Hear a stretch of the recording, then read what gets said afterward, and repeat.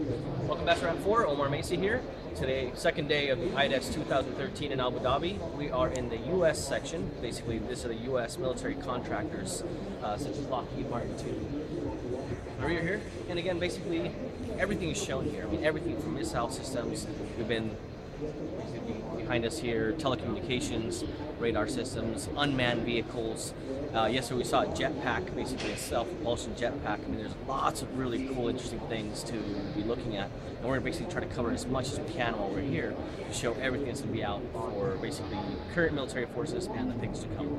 Thank you very much.